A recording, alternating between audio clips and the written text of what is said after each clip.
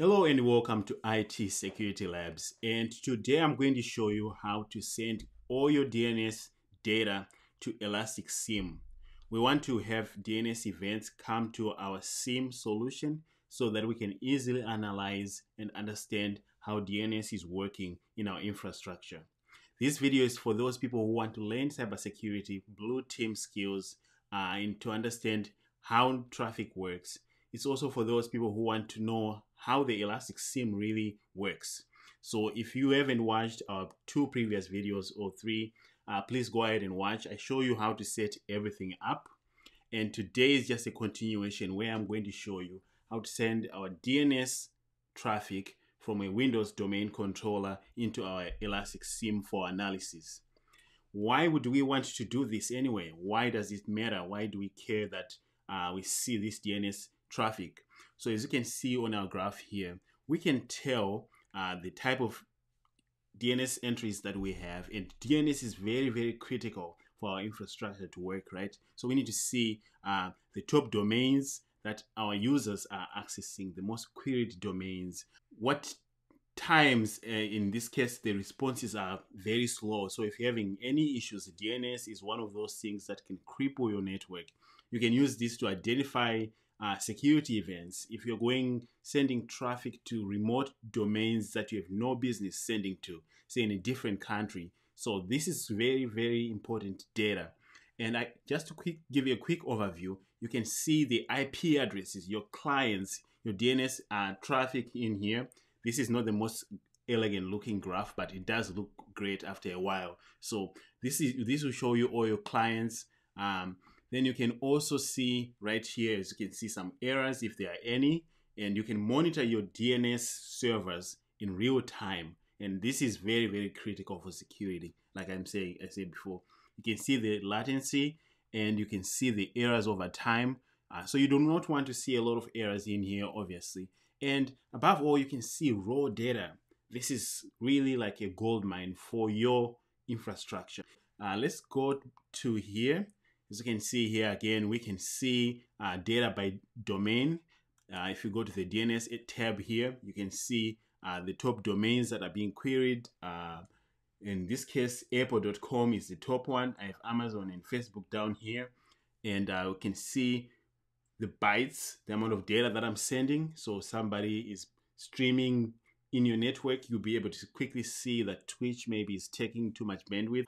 We are using a tool called Packetbit, and Packetbit is an agent you put on your computer. It will sniff your interface, and it doesn't take any resources really. It's very, very lightweight, as you can see. You can see that we can monitor HTTP transactions. We can monitor databases. We can also see TLS communications, DHCP. We can actually see DHCP transactions. Let's see if we have any in here. So as you can see in our lab right now, we do have some DHCP traffic as well. So the quick and dirty way to install it is to just go to your server. So in this case, I'm going to be using this Windows 10 as a client. And you need to go to the documentation and really understand how it works. And here are sample graphs that you can have. You just saw mine. We need to install, so let's go to the download and open it. Right here, you just need to download the version that you have. For me, I have a Windows Server 2012, 64-bit. So let's go to the Getting Started guide. So first, let's go to the Install Packetbit. And it says we need to download it, which we did. npcap, that's so that we can capture and sniff that interface. So I downloaded Packetbit right here. I also downloaded this little tool, npcap. So that's what they're talking about here. Install that one first, run as administrator, because this is going to be sniffing our interface. Then I agree. Yep, install pcap, WinPcap API capable. Yep, we want that. Then install that. All right, our installation is complete. So let's go ahead and say next and finish. Next, let's unzip our Packetbit. But before we do that, let's go to our program files. Program files, new folder. Let's name it Packetbit. And you notice that this is how you install all these bits. You create a folder for it in here. And once it's done, let's go ahead and extract all, and we're going to extract it into that folder that we created in our C packet bit. Let's extract it all in there. Yes, let's go. So that's going to extract it for us. If you really find value in this content, please subscribe to my channel. It means a lot. It tells the YouTube algorithm that people like this material. It tells me that this time that I'm putting in is worth it. So please like this video, subscribe, and let me know in the comments what you're doing this for. Are you doing this for work? Are you doing this for to learn so you can get into cybersecurity? Are you doing this so you can just know about it? Okay, so now let's paste everything back in here. Do this for all. So you want everything in the main packet bit. But the reason why I like to leave this one in here is so that I can have a backup just in case I mess up. I can always come in here and grab fresh files. So that's why I leave it like this. So the file that we need to edit right away is this packetbit.yaml. But before we go in the packetbit folder, let's just make sure that we can edit this. So let's go to our properties. This is just giving us the permissions. So what we want is, let's edit that. For this file, we want the users for this desktop to have full rights. All right, now that we have the full rights in our packet bit and everything is unzipped in here, let's go to our packetbit.yaml, which is this one. Then in here, we need to change the IP address for Kibana and our output. This time we're sending data to Elasticsearch. So let's go and send the data to Elasticsearch here. So our dashboards, we're saying, yes, we want to set up dashboards. Host.kibana, setup.kibana, we want it to be to 192.168.5.78.71. All right, that's our Kibana host, and the same IP address is for our Elasticsearch, the 71. So now we changed our Kibana and our Elasticsearch. Let's just file, save, done. So now that we saved it, we installed our pcap stuff. So let's go back to our instructions here. So we followed these instructions. We installed pcap here. We downloaded it in here. We renamed it. I didn't put any version, but I just named it to packetbit. Open PowerShell, run as an administrator. Okay, so we need to now to do this part, right? Let's run it as administrator to install packetbit. Now that we changed our YAML file. Okay, so PowerShell, right click, run as administrator. Boom. All right, so now we just need to install packetbit, but we need to be in that directory, right? Program files, and then let's cd to packetbit. All right, now that we're in here, let's paste our command to install packetbit.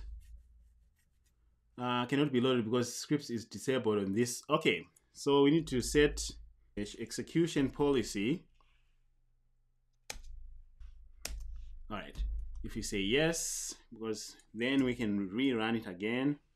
This time we're able to run it. So now we have packetbit.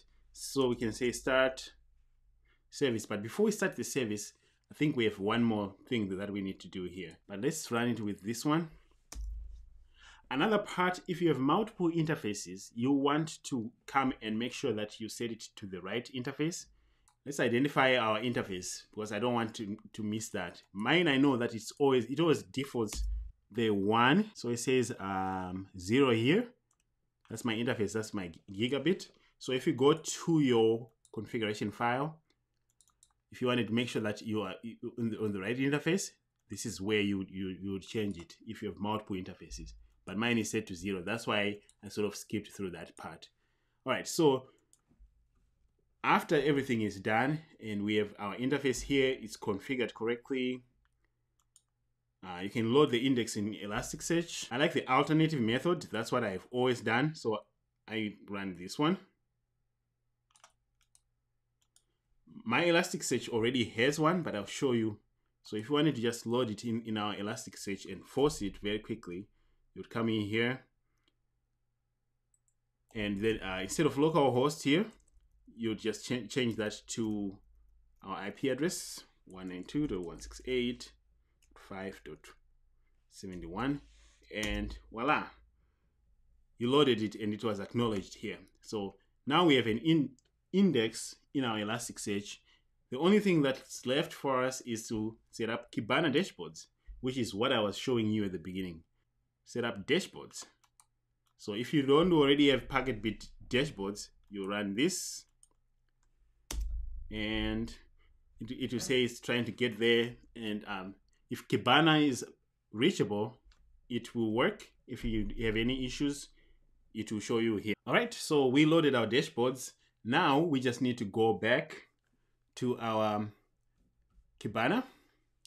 In a little bit here, our machine will show up as a host. You'll start seeing all the data that I was showing you. So now you're monitoring your domain controller. That's a Windows domain controller. It's very, very important to monitor. If you're running any critical databases, you want to monitor that. If you're running web applications in Windows for whatever reason, you want to monitor that. So that's a quick video of how to set up and monitor your DNS using Packetbit. We'll be using this in future videos for detection, where I'll be referring to this dashboard. I just wanted to make sure that you know how to set it up. If you enjoy these videos, please consider subscribing and liking my videos. It means a lot to me. Otherwise, I will show you more stuff on what we can set up in the next videos. Thanks for stopping by.